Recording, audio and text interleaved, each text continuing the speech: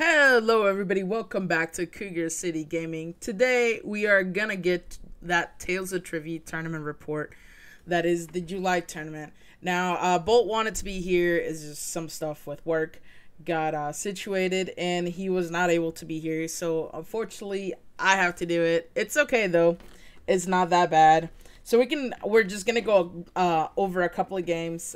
We don't have the last place game, unfortunately, but that doesn't mean that we can't go over some of the other ones. I know Bolt might actually give us the last game in the next tournament next month.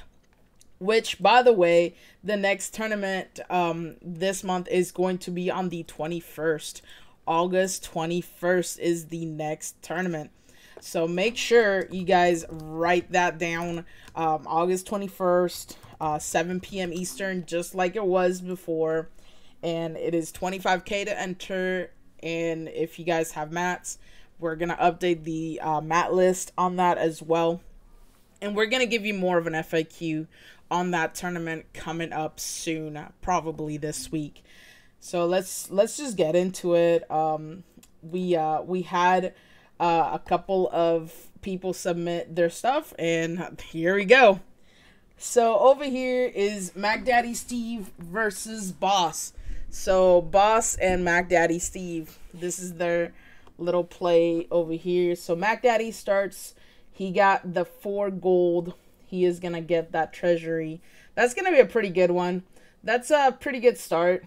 So Boss over here, they got the Grand Hulalu, the Reach, the St. Palin, and then the Crow deck. So they got the red, purple, the black, and then the yellow deck. I don't know if I would have moved that there. I probably would not have done that. But I think in this one, yeah, if Mac Daddy didn't take that, then definitely do that. Now here's an interesting play. What I would probably do is I would probably take this one right there. And then treasury, just like Boss did. So good job, Boss, doing that. And then Steve has 7. So he's probably going to pick up that rally. That rally is so OP. It's going to get nerfed next patch. Here's an interesting point, though.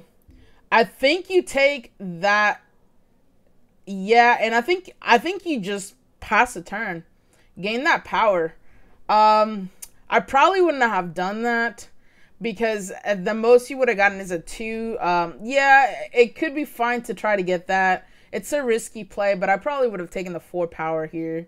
2, 4, 6. So she has 7. In this one, I would definitely take that 5. I know that plunder seems pretty nice, but I would, if I was her, I would have taken that 5. Leave that plunder there for Mac Daddy to have. I mean, Boss has a really nice start here with the red synergies. So, and Mac Daddy Steve is thinking about it. Thinking about what he's going to do. Oh, so he's just going to take the treasury. Is he going to get the rag picker? No. Okay, so he's trying to get... Okay, I see what's going on here. I mean, I still like the crow right here. That's definitely a good pick. She's already going the crow route. Here, I would probably not do this. I would probably want to, like, get another card, even if it's something different, but I would probably not do that. Mac Daddy 5, so he's gonna use that. Ooh, rally, there you go. 6, and he's gonna take that crow card. I don't know, at this point, since I have a rally, if I'm Mac Daddy, if I have a rally, I'd probably want to get, like, as many cards out of my deck as possible. Yeah, definitely take... I definitely understand. She's going back and forth, seeing which card is better. But if you're committed to the crow deck, like she kind of is, you just take the crow. At this point, if I was Mac Daddy, I probably would have started to go the black route a little bit. I would have done a lot sooner here. But, I mean, it is what it is. Definitely drawing those cards. Draw a card again. Now this is where does she have enough? No, she doesn't have enough. Um, I mean, she could take the 4, the toll of silver, might as well, and definitely take that, the archer's volley. Here, I don't know if I would have done that. No, I would not have done that. I would have killed that thing as well over there, because that's an extra 2. I would not have done that early. I know she's trying to catch up, but that's a little bit rough there. That's a little bit rough. I would not have done that. You can actually catch up pretty well with the crow deck later on in the game, especially if your opponent isn't doing the crow stuff themselves. So at this point, I think I'd take the harvest season, try to get something else. Definitely hit that. I don't know if I would have done that either. I would do the rag picker here for sure. I would have done the rag picker. But I mean, it is what it is. It is what it is. Luxury Exports, really good card. She has to figure out a way to get that that Vankurai guy out of their Mag Daddy's hands. So this is where that 6 casting cost card would have been really, really good for her. I think I'd pick Midnight Raid here for sure.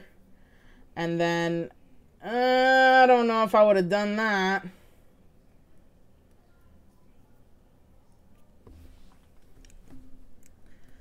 I don't know if I would have done that.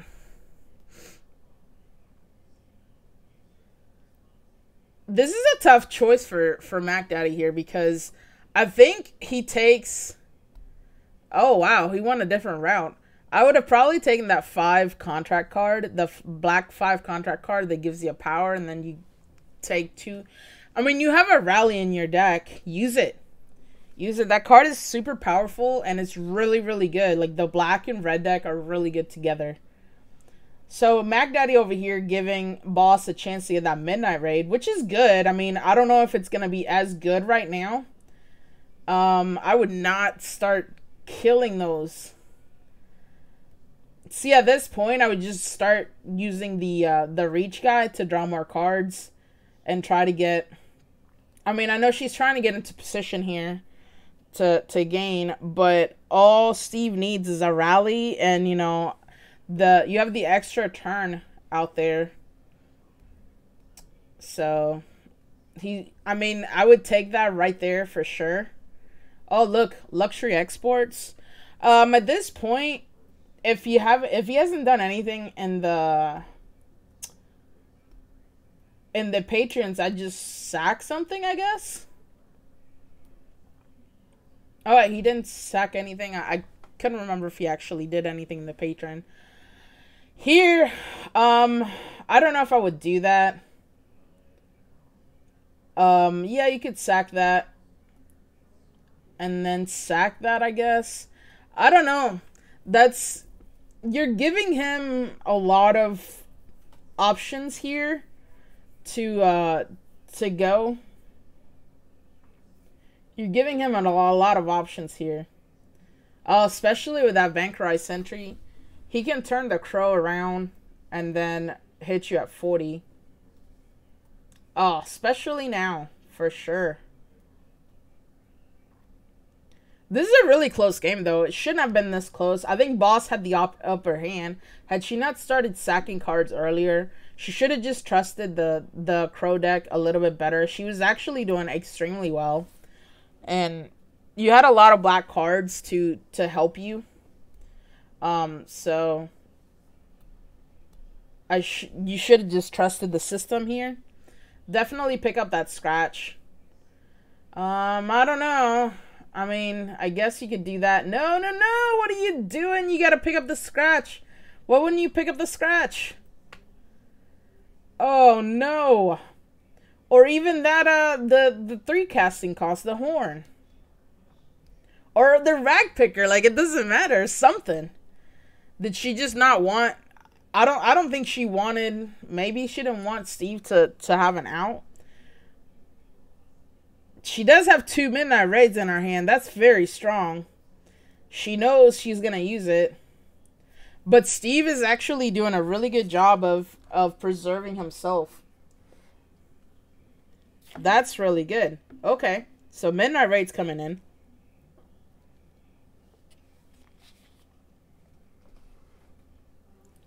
You sack that 3. Okay. There you go, girl. Okay, so we're neck and neck. Very, very close game. This is what I was talking about. This is a very weak hand here. So she needs to just hope that Steve doesn't make a big play here. Which, I mean, he could. He still has not turned the crow, which is very, very nice of him to do. Very, very disciplined.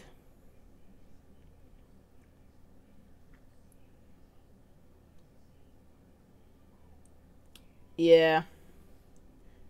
Oh, no.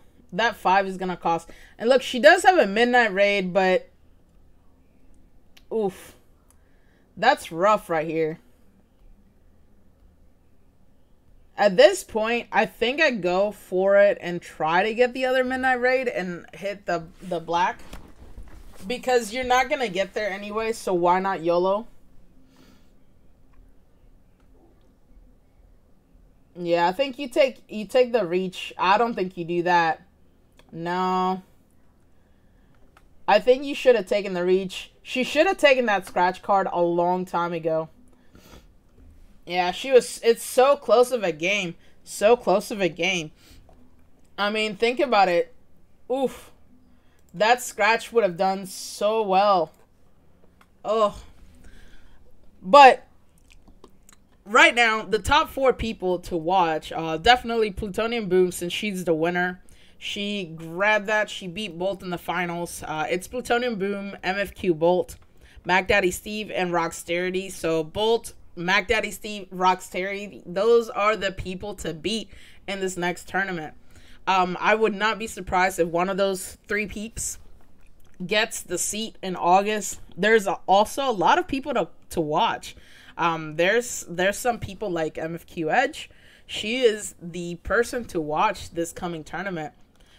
Even though she didn't get into the top 4, because top 3 are split. The 3rd place and 4th place are tied, so they're split. And I mean, it's a lot of people to watch. Also, remember, like, making to the top 4 is actually very good, because those 3 seats are going to be as good. So the next one is going to be between Edge and Scoring. So Edge and Scoring. We have the Raijin deck, the Sijic deck maybe. Scoring is trying to figure out which is the best place to go with the Raijin deck. She chooses Duke of Crows. Edge is going with the green deck, and we cannot use the Sorcerer deck.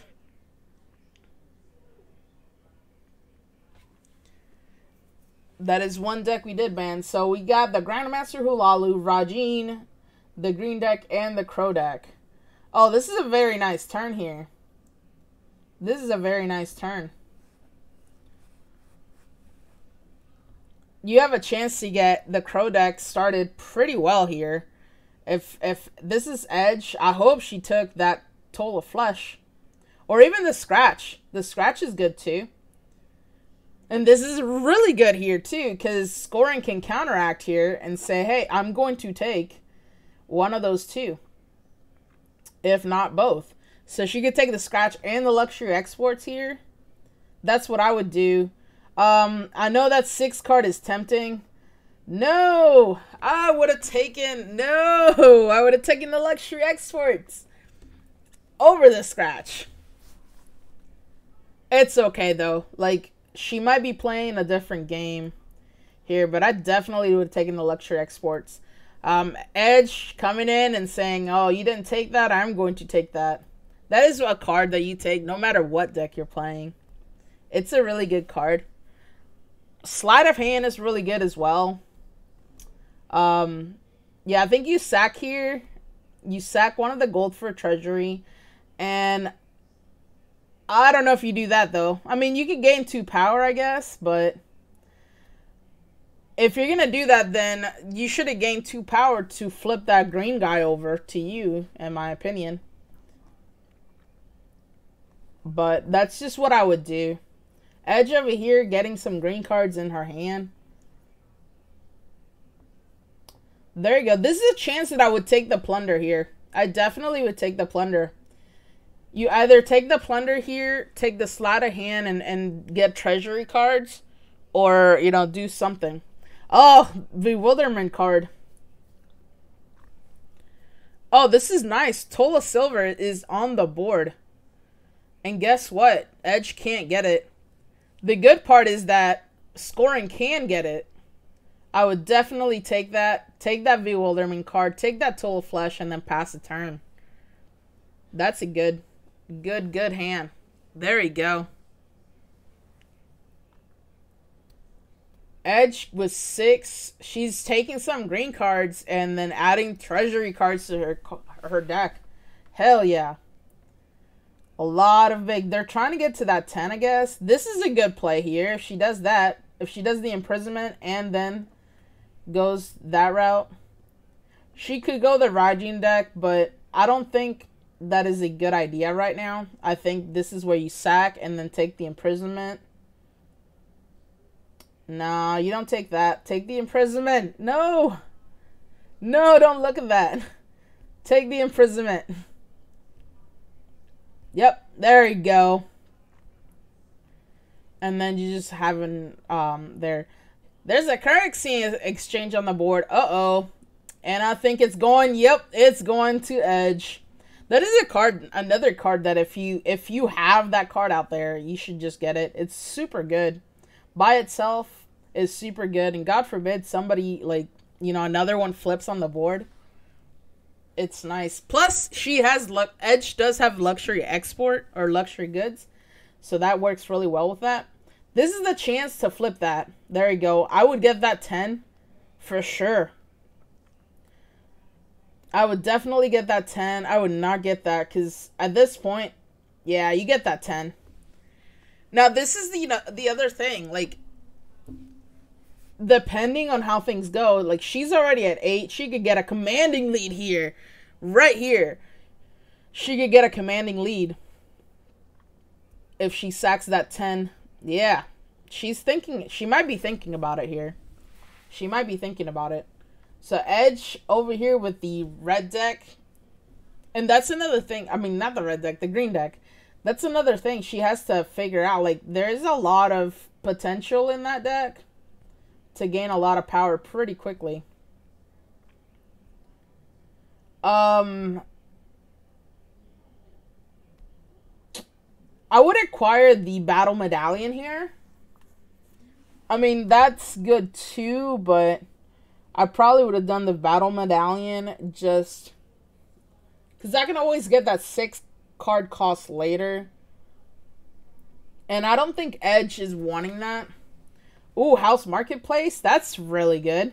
And she has enough to get it. Oh, is she going to get it? I would remove that for sure. Oh, please tell me she's going to get that. This will be a very, very good chance. No, don't get that. The House Market. Oh, no. You're giving Edge the luck. At this point, I would take that custom sieger to... Oh, she's trying to play the bewilderment game too. To be honest, you just can't. I don't think that was a good idea.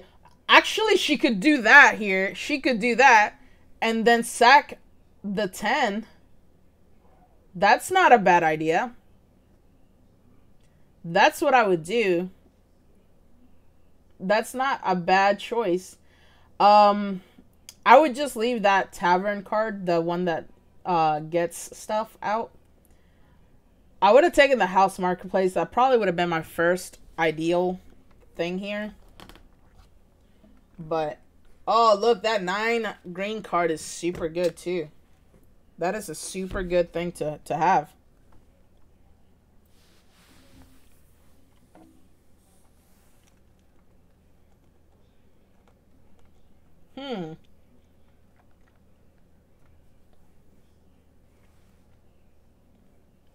Scoring has so many options here. Yeah, I think you take that sleight of hand too. I think that sleight of hand is better. Oh, she might be trying to get a patron win. That's...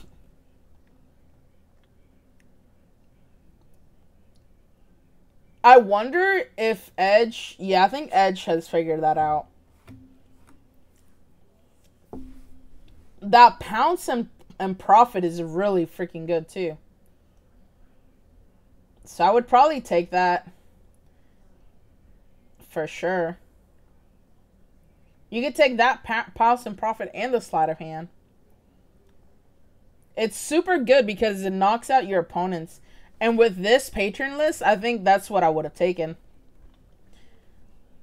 Even though, like, I mean, against you 4 gold, I mean, it's not that bad of a card just by itself. And that 6 agent card is really good, the green one. Edge getting some very, very nice gold coin over here. She needs to pick it up, though. She's a little bit behind. Scoring has grabbed a very good lead here. And she could keep going, to be honest. I would pick power here, to be honest. I would. You don't really need to pick anything else. You should play that Toll of Silver first. There you go. And there you go. I think I would take the imprisonment. Try to, like, gain a lead. I mean, the housing marketplace is good, too. You could do both. Oh, no, you can't. Yeah, you can do both. I mean, you could sack, yeah. That's a sack. I would definitely take... Oh, okay. Ooh, Quagma Egg Mine is really good here. I don't know. I would have done it a little bit differently. Now, the good part is that Edge still has time to catch up here.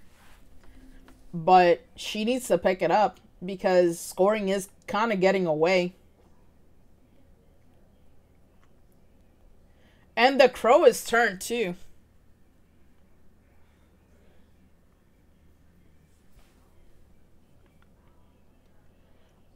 All she needs to do is turn the crow.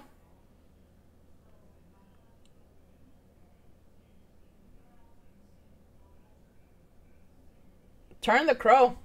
Force Edge to get that lead here. I mean, Edge has to have a really good toll here to get a surprising lead.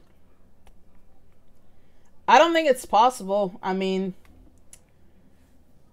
unless she has the currency exchange. Ooh, that's a good one. But I don't think it's going to be enough. I don't think it's going to be enough. It'll put her to 31. But I don't think it's going to be enough.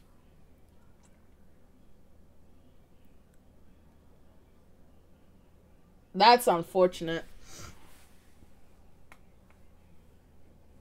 I think Edge made a lot of better plays, but scoring did get ahead pretty far, pretty quick. Like, that's one of the things that she did do very well. I applaud her for that. That's actually very, very cool. She did get away with it and got really well. So a couple of things before we go back and finish this. Remember, the next tournament is August 21st at 7 p.m. Eastern. We will have a video coming out with that tournament report, and just what's going on. Again, the top 4, Pluto, who has the seat for the Christmas tournament already, so you don't have to necessarily win against her to gain a spot. We have Bolt, Magdaddy, Steve, and Rocksterity are tied for 3rd place. Of course, the August winner is Plutonium Boom, so you're going to see her in the Christmas tournament. And then shout out to our Discord boosters, Bostiles, Cougarisbae, Scoring Music 09, X Reading X, and Merc 271. Make sure you guys get and check our Patreon out.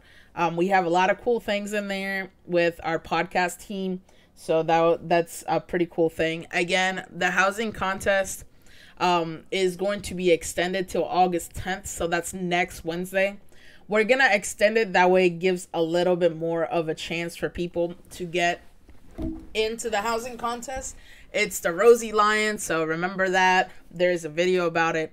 We're extending it because a couple of people had some work issues and they really wanted to participate. It's just they were not able to do so. So we're extending it for them. And then our teams, currently we have a Cougar City Chill team, Tuesday through Thursdays, 8 p.m. Eastern. Turbo team, Friday, 7 p.m. And then the Monday Night Madness at 7 p.m. We also have a PvP group getting set up right now with Scoring Music 09. She is leading that. She is doing Crown for us at Cougar City in the blue side. They're in Blackreach for the White Strakes event this week. So make sure you get in our Discord and hit her up if you would like to PvP with us and join our banners in the fights in Cyrodiil. But again, thank you guys for watching. Make sure you like and subscribe to get up-to-date content with what we are doing. Holla holla!